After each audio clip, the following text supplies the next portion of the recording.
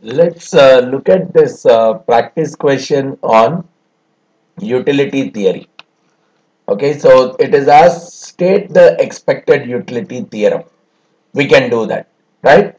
So we are primarily saying u of w, which is a function which is representing the utility of a person as a function of wealth at a future date.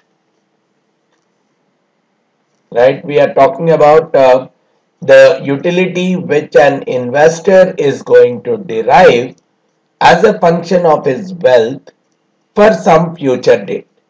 And the main intention is maximize the utility. So maximization at whatever point the utility, the expected value of this utility will get maximized. That is the typical behavior or the decision which an investor is going to prefer. And obviously, this is purely based on what investor is typically believing. How he believes the future of or whatever are the outcomes that are going to come in the future as a part of his investment, and what are the probabilities that are associated with each of those outcomes. So basically, in short, it is nothing but it's a representation of the utility of the investor expressed in terms of his wealth for a future date. The intention of an investor is to maximize the utility based on the belief that different kinds of outcomes are going to occur with different levels of probabilities. So that is purely specific to the investor. And what we really need to understand now is the four axioms on which the utility theorem is designed. We know one is comparability. Now, the main intention of this is the investor should be able to compare the various outcomes that are coming out. So, he should be able to compare the various outcomes and finally say that it is this particular outcome is his preference. So, the utility theory is completely based on this particular axiom. Then we are talking about transitivity principle.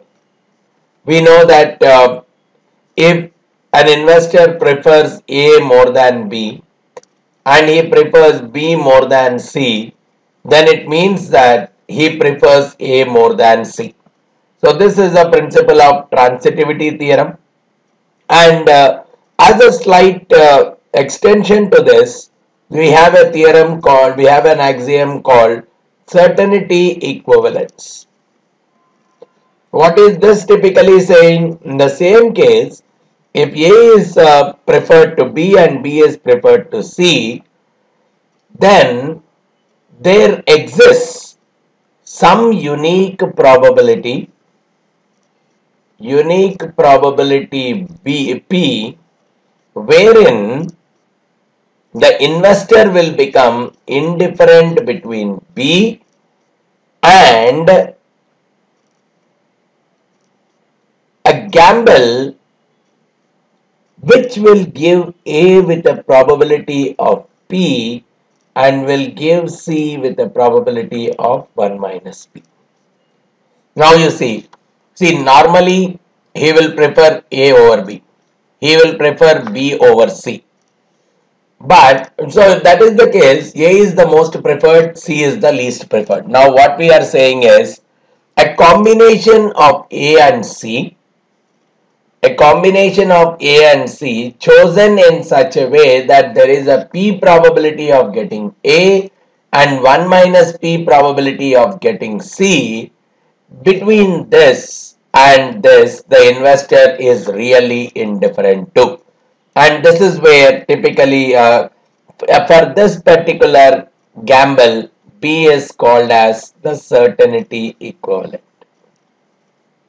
So which means if there is some kind of a certainty, if there is some kind of an outcome which is preferred in the middle of the other two outcomes, then the middle one can definitely become a certainty equivalent for some unique probability P, which is a gamble of generating A with some probability and C with some other probability. Then we have the fourth axiom that drives the utility, which is the independence. Now it's as good as saying if there are two different investments A and B, two different outcomes A and B. If let's say an investor is completely indifferent between these two. Now what we are simply saying is he will also be indifferent between a gamble which will give A with a probability of P and some other C with a probability of 1 minus P, or which will give B with a probability of P and C with a probability of 1 minus P. This typical principle is called as the principle of independence. Now, any expected utility theorem that is typically derived is based on these four underlying principles: the comparability, the transitivity, the certainty equivalence, and the independence. Right?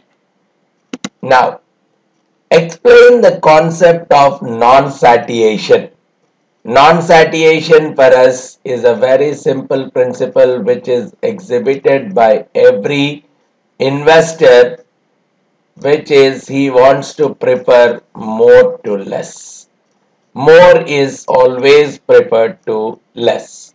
So which means in a mathematical form, if I am expressing, it is the first derivative of the utility function should always be an increasing function.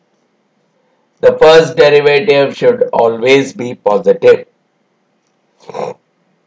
Similarly, when I am using the word risk aversion, the investor will try to go with taking an additional risk only if he is confirmed that the expected return that comes out of it is much higher.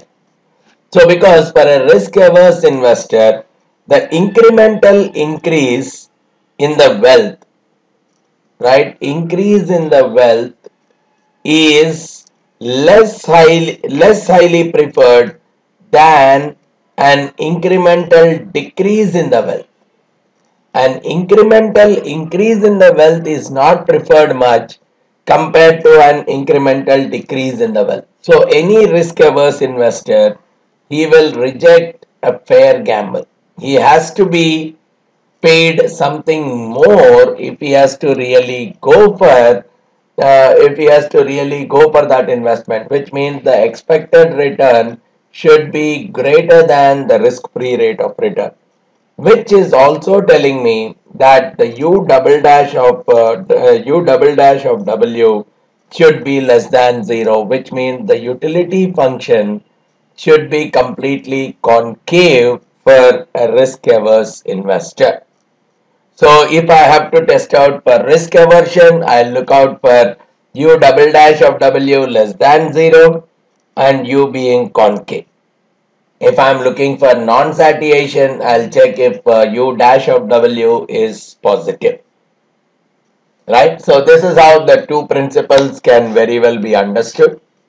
Now, a quadratic utility function is given by u of w equal to w plus bw squared.